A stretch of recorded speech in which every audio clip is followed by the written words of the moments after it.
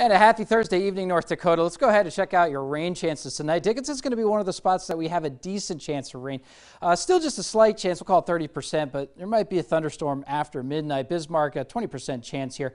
A little bit of shower activity is possible by early tomorrow morning. Overnight low of 63 degrees with calm winds. Williston, you're going to be looking dry, mostly clear, and a temperature of 57 degrees. Very comfortable for you. Minot, you're going to be also dry here, mostly clear skies, and temperatures getting down in towards the upper 50s. Lows tonight will be 50s and 60s across the entire state.